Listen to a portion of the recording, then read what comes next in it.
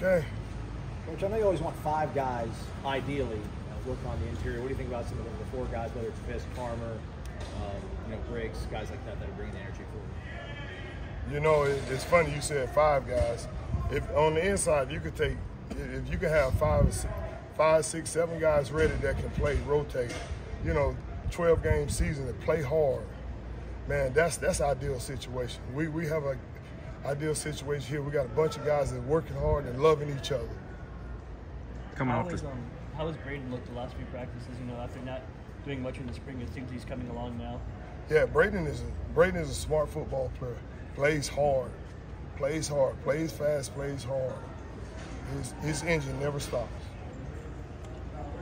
Coming off the scrimmage last week, who did you like from your position group at what they did in that setting, and who are you pushing to do more as you go to this weekend? Well, the biggest thing about the position group, our position group, not my position group, our position group, they played with pretty good technique. They're using their hands, snatching blocks around, the rest of the passing pretty good.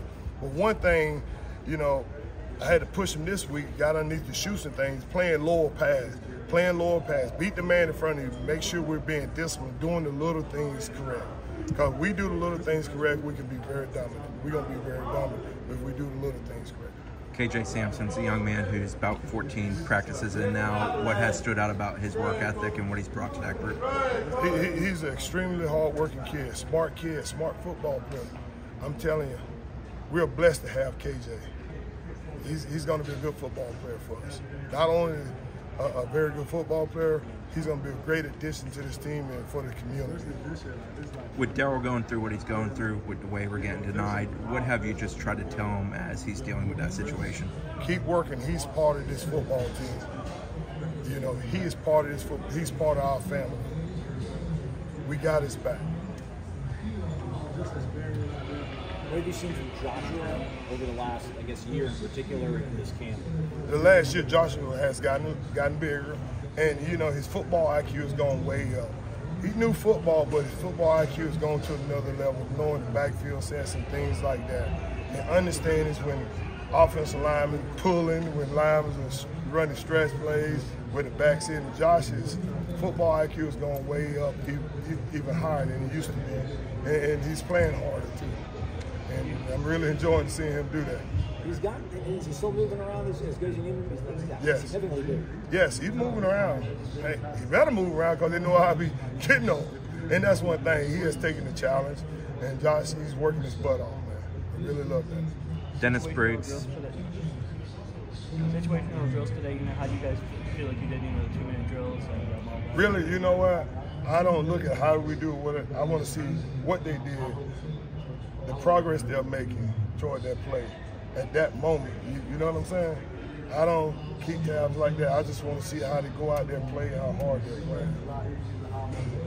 How much has Dennis Briggs, Malcolm Ray, Fabian Lovett, some of those guys that are more veterans in your group, done with some of the younger guys like the Daniel Lyons, KJ Sampsons, and such? They're coaches in the classroom. They're coaches on the field.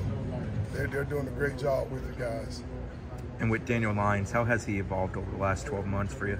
He's gotten bigger, and the thing about it, Daniel is a very smart football player. And he's just 19 years old. I got to keep working on with his technique, keeping his pass low, striking blockers, doing those things right, fundamentally sound. That's the thing I'm staying on Daniel about, being fundamentally sound. When you got a talented guy that go out and beat people just on talent, they don't want to buy into that talent. I'm not saying Daniel Lyons, because Daniel Lyons, he's doing that. He's listening to me. But when you got great talent, you got to push it. Make sure they do it the right way all the time. The offensive line you guys have this year, what's the battle's been like with the defensive line, offensive line? It's been some great battles. Alex Atkinson, he does a great job of coaching, using their hands, coming out their hips, double teams, all that. He does a great job. And it's been some great battles, and it's been fun to watch both sides play against each other. You coach the whole defensive line at times, and so you see Patrick, you see Jared, and I see you complimenting Patrick in the way he's striking the sled. I mean, what kind of players Patrick and Jared can you kind of really compare and contrast? I tell you what, Patrick may be one of the smartest players I've seen around here in a long time. Patrick coming in, he's light.